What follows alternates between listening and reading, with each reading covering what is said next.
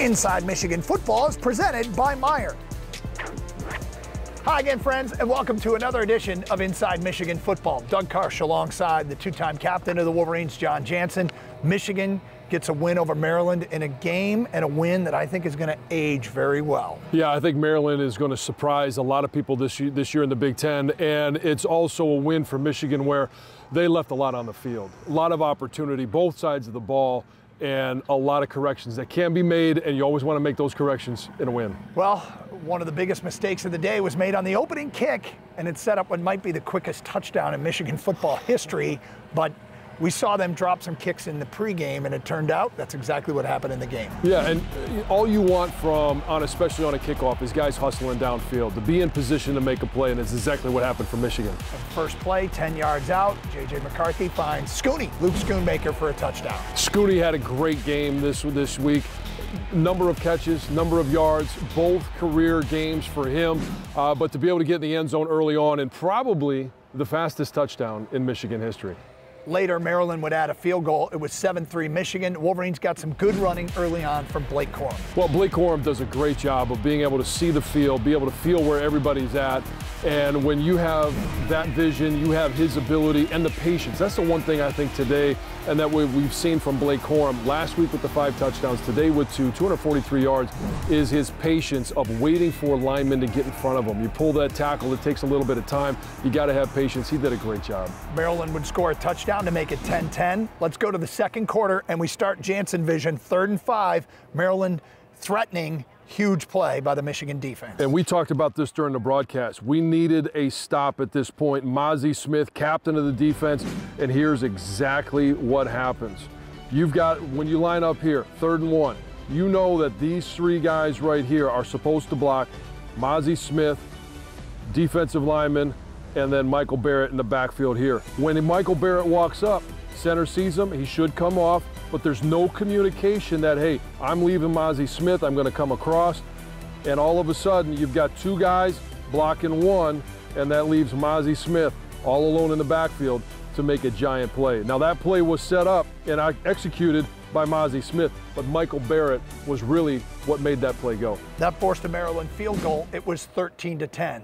Later in the first half, DJ Turner, our next Jansen vision play, an outstanding play in the secondary.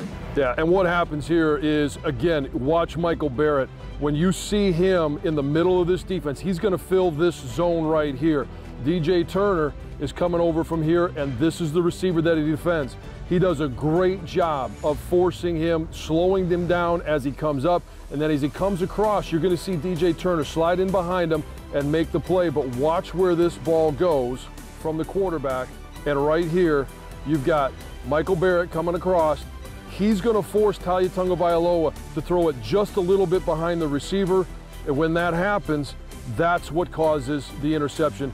Great position. Again, Michael Barrett, right place, right time, causing a play. He doesn't get the credit, but he's the one that made the play. So Maryland led at 13-10, and they had the ball late in the first half and had some momentum when Michigan started to turn the tide with a big 3-and-out, including a huge play by Mikey Sainristil. Well, Mikey Sainristil does a great job on this play. We talk about his aggressiveness. They line him up coming off the edge. Mikey Sainristil on this play does a great job. He identifies the wide receiver screen. All right, you know it's coming. What Mikey Sainristil does is plow through this block coming out from a tight end, a player that's much bigger than him, to defeat that block and make the play, and it's exactly what you got to get from a guy, again, captains making plays when you have to have it. So the Wolverines got it back. They had a huge 4th and 1, and Blake Corum, everybody was thinking the ball was going up the middle. He bounced it outside, and we've heard this before, got a big block from a wide receiver. Well, the question was, is it going to be a quarterback sneak, or what are they going to do? Hey, line up, get set, get to the line of scrimmage. And Blake Corum, he makes it look like, and this probably was intended to go right up the middle, just pick up the first down. But what he sees is this entire side of the defense get collapsed down. He's got one guy to beat, and he is absolutely off to the races. And he does a great job. We talk about his vision. Nothing there, pop it out. Ronnie Bell, great block. And at that point, when Blake Corum gets into the open field, absolutely no one on that defense is going to catch him. Wolverines led at 17-13 at the half. We'll have second half highlights coming up, and also This is former Wolverine hockey captain and newest Red Wing, Andrew Kopp. How did he help out Michigan football? Get ready for this game against Maryland this week. We'll show you later here on Inside Michigan Football. Inside Michigan Football is brought to you by Meijer, presenting sponsor of the 2022 Michigan football season and proud supporter of hundreds of local sports teams across the Midwest. Michigan led 17-13 at the half. Welcome back to Inside Michigan Football. Doug Karsh, John Jansen. And the Wolverine defense really started to exert itself, and one guy in particular, Mike Morris, and this was a big play in this game. Yeah, we talked about they need to put pressure on the quarterback. They need to find a way to get him uncomfortable and get some hits on him, and this was the biggest hit of the game. When you watch Mike Morris here, he's going to come off the ball. This was about 2 seconds, 1 second before the ball was snapped, before the play clock goes off. And I want you to watch the left foot of this tackle. As he goes back, it's eventually going to go too far back. When he does that, it gives Mike Morris the short corner, and when he gets around, he does a great job of sticking his foot in the ground and going straight at the quarterback. And an outstanding job of Mike being able to put a hit on a quarterback that is legal. There's no targeting, there's no roughing. Head is to the side. It was a terrific play. It was an incomplete pass, but Tagovailoa, injured, had to sit out. Wolverines got to stop there. Later, Mike Morris ran down Tagovailoa when he had a lot of green in front of him. Yeah, and when you watch this play and you watch Mike, he ends up on one side of the left hash. All of a sudden, hey, Tagovailoa escapes the pocket, and this play is all about hustle. He runs him down on the opposite side of the other hash, just gets him by the shoelace, but sometimes that's all you need. Go to the fourth quarter now. Michigan knocking on the door, and J.J. McCarthy hooks up with Roman Wilson on a 20-yard touchdown pass. Yeah, I mean, J.J. had so many different guys open, just seemed to be a little bit off, but when we needed him to get first downs, when we needed him to complete a pass, he was able to do it. Maryland scores a touchdown. They go for two to try and make it a three-point game. Mikey Sainristil comes up with a big play in the end zone. Mikey Sainristil is all over the place for this defense. He is the Swiss Army knife for this defense. They bring him off the edge. They make big plays down at the goal line. He is the guy that they're using in so many different ways, and it's fun to see him play. Michigan up 5, looking at a 3rd and 6, and J.J. McCarthy, who took deep shots all day and just couldn't connect, connects with Ronnie Bell in a huge play. This is where you know that you've got a quarterback with a lot of confidence. You miss time after time, and then all of a sudden, hey, when it matters, it's 3rd and 6. You've got to have a first down. You've got to have a big play. He hits Ronnie Bell down the sidelines, setting up another big play for Michigan. And the Wolverines got a field goal out of that drive. They led by 8. Maryland gets the ball back, and R.J. Moten comes up big. He came to Michigan as a football/baseball player, and he played center field on this one. Oh, my goodness. What a great interception. This is an interception that you see on Sundays. He tips the ball, tips it to himself, comes down. It was anytime Michigan needed a play, they were able to come up with it. Now, we need more of those, but when it mattered most, Michigan made plays. All right, 3rd down and 4. Michigan needing to move the chains, and Blake Corum, they hand it off. You wanted to see him run it, and they did, and he bounces it outside again. Another huge play. No penetration on this play, and Max Bredesen coming out of the backfield seals off the backside, and again, it's the vision of Blake Corum to be able to pump it to the outside, and once he gets in the open field, we said this in the first half, we're going to say it again in the second half, once he gets into the open field, no one's catching him. Maryland scores a late touchdown, makes a 2-point conversion to make it a 7-point game. Onside kicks can be tricky, but Colston Loveland, the freshman tight end, made this look easy. Yeah, you already made one baseball reference. Hey, this is a shortstop, fielding the ground ball, does a great job, and seals the victory. So the Wolverines get the win in the Big Ten opener. Now it's time for our Al Steele Man of the Week, and let's go to our Ed Kongerski. You, career high 30 carries, career high 243 yards. I say those numbers, man. How does that make you feel? It makes me feel good, man. You know, I needed a day like this, and I prepared for a day like this. And shout out to the O-line. I swear, you know, I say it every week, but they're so good at what they do. They make my job easy. And it was a great day. The receivers were blocking their butts off, just giving me holes and vision. And, you know, the coaches trusted me. They saw we could pound them, and that's what we did. When you carry the ball 30 times, do you feel sore now in the moment, or is it going to hit you a little later? It might hit me a little later, but it may not hit me at all, you know. But I can carry the ball 30 times, you know, and that's why I prepared this offseason for. That's why I put on some weight and things like that. So it was a great day. Michigan scored on 6 of 10 drives, but Corum said there's still plenty to work on. He said, "I know it's asking a lot, but I want to score every single time," adding that he has faith in his teammates and his coaches to do so. For Inside Michigan Football, I'm Ed Kingerski. Thank you, Ed. Coming up next, John Jansen talks with Michigan head coach Jim Harbaugh. It was a dogfight. It was a dogfight early on, and I loved the way we responded. We were looking for some sort of adversity that was going to come, and I was really happy with the way we responded. Just so proud of us and our whole team to fight through that, and just to have that grit and tenacity to keep on going. I had no doubt that we were going to get the job done. Today's conversation with Jim Harbaugh is brought to you by Meijer. Your initial thoughts on the win? I thought it was a great win. I mean, gritty as heck. The guys were fighting all 4 quarters, and there's some momentum shifts, but tremendous game by Blake Corum. My gosh, 240 some yards, and great interceptions. DJ Turner made the big play for us in the first half. R.J. Moten in the second, and we also got the big kickoff that Hibner recovered to start the game. Just a lot of really good play. I mean, got the key stops when we needed them. Well, not only key stops, but 4th and 1. Blake Corum goes for a touchdown. 3rd and 4 at the end of the game, he goes for another touchdown again. What did you see from him, and how much of that was just him being able to make guys miss and see things out there that maybe nobody else would? Yeah, they went to big people. There was no depth to the defense, and both of those short yardage plays turned into touchdowns. Great job by Blake seeing it. I'm so proud of Gio El Hadid and Trente Jones. I mean, 4 quarters of great football. Gio was tremendous.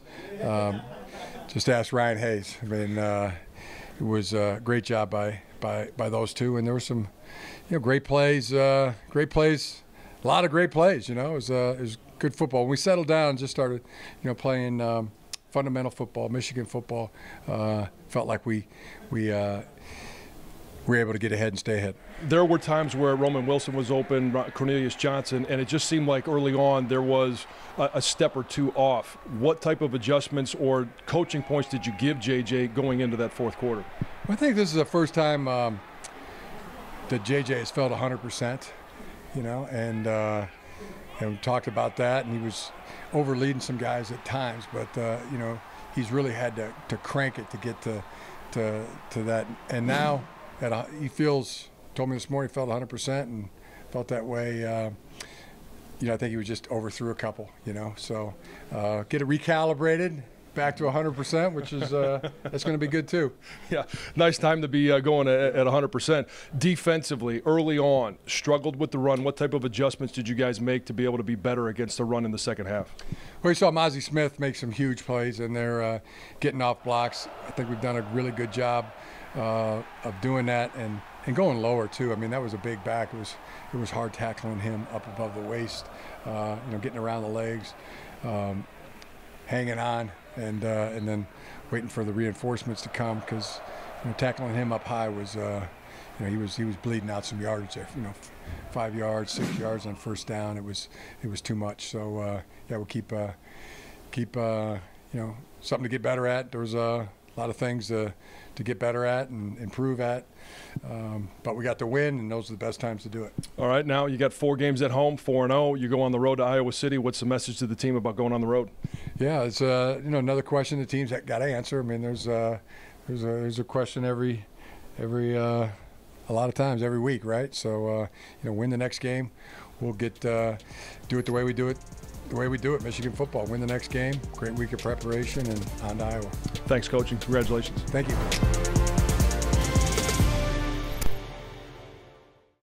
It was a great test for us, just as like a whole, because like a lot of us have been feeling it's been preseason. So this was our first full 4 quarters, and I think it's just gonna keep getting better and better. We see what we need to truly work on, and what we gotta face, what we gotta get better on. So I think it'll be fun. We did a good job of just sticking together. We faced a little bit of adversity, but just down the line, just cleaning up little things like communication. Expecting certain plays in different situations. So that'll just continue getting better. But overall, I feel like we did a good job handling our first Big Ten game.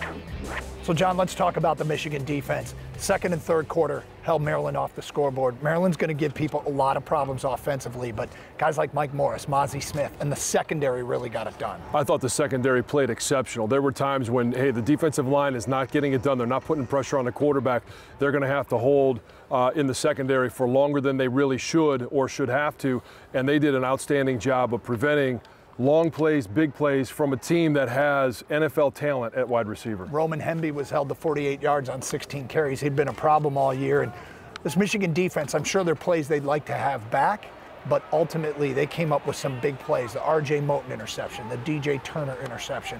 Sane Risto, first real test for him on defense. He made a lot of plays. And Mozzie Smith making a play when you had to have it. It's simply, you got to make those plays, but you can make your life a lot easier if you make more of them. He was a captain on the Michigan hockey team. Now he's a Detroit Red Wing. And Ann Arbor native Andrew Kopp helped the football team out this week. That story next on Inside Michigan Football. The win wall at Schembechler Hall will get updated this week as Michigan recorded the program's 980th all-time victory on Saturday. Michigan has won 6 straight against Maryland and improved its all-time Big Ten opening game record to 89, 26, and 2.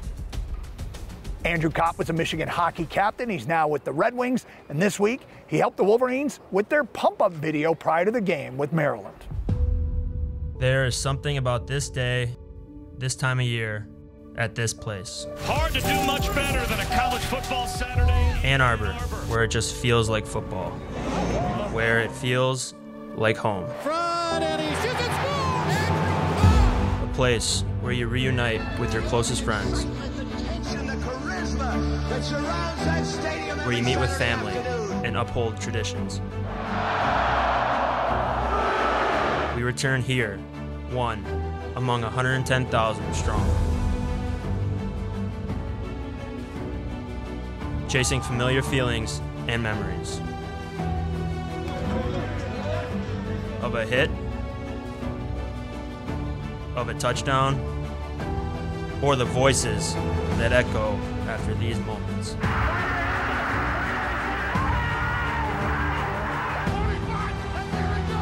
Sack time, David Ojabo!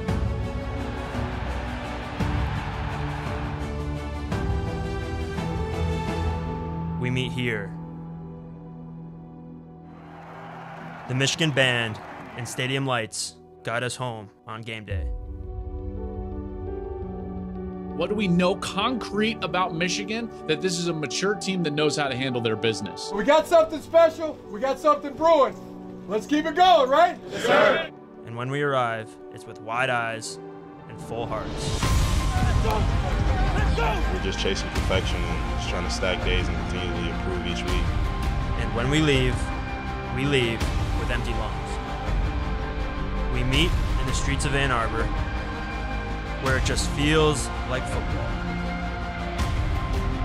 Where we've gathered so many times before. Keeping the same mindset every day, coming in every day, recommitting every time that you step into this building. Where Saturday morning is the best night of the week.